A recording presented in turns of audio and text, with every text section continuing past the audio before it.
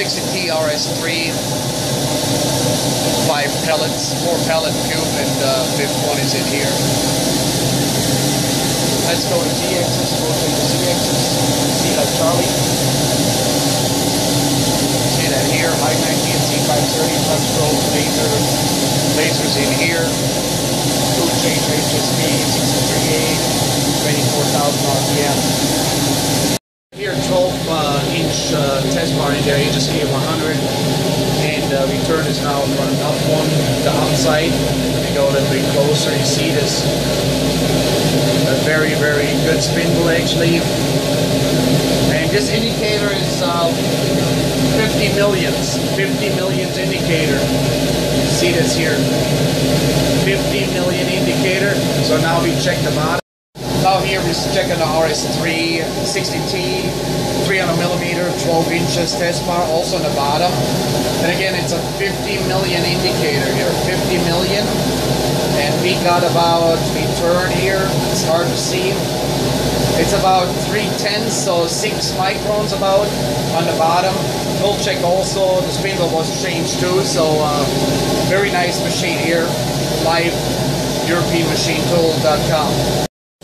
Now we go in C direction, up and down here to the spindle on the test bar, and it's about 6/10, about 14 microns straightness here. See all the way down and all the way up here the test bar.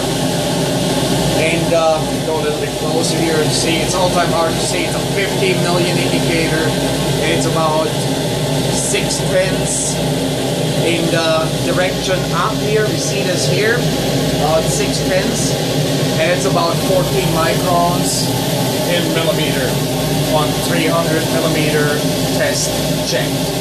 We have the head in 90-degree position and double check the accuracy here. And as we go close again, it's again the same 50 million test bar, HSP 63A, 50 million indicator, and we have about 2/10.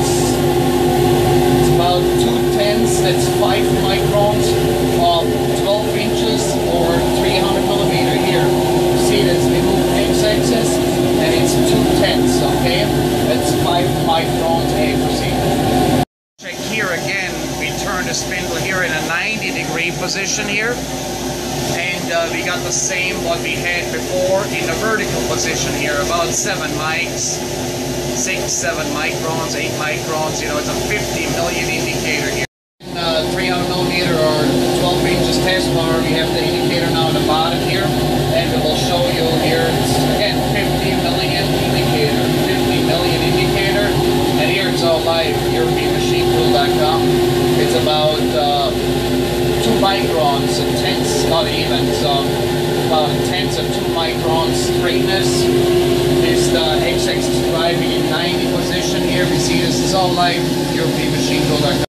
Over the table here, you see this. Now we go in the back direction and try to stay near 50 million indicator. We drive over the table. You see that's live, EuropeanMachineTool.com, and it's about, how much is it about? About 1/10. So 2 microns over the table. That's going y-axis out. Y-axis over the table, 1/10. Okay, so very, very nice. Also over the table and check that, you know, it's the rotation of the table and the indicator on the head. See that? We got about 4/10. 4/10. It's about 10 microns on a table surface in 360 degrees spinning the rotary table.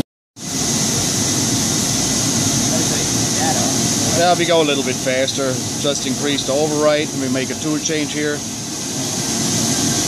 You see that double gripper, HSK 63A, and it changes 0 to back. We see an RS3 machine, 60T, EuropeanMachineTool.com. We see 4 pallets, and the 5th pallet is inside the machine area. And each pallet has a system on it for clamping through the pallet by himself. We see this here, the hydraulic lines, and you can clamp a vise or parts in the vise, tombstones, etc., etc. Each pallet system has that built in. So any questions, thank you very much. Have a great day.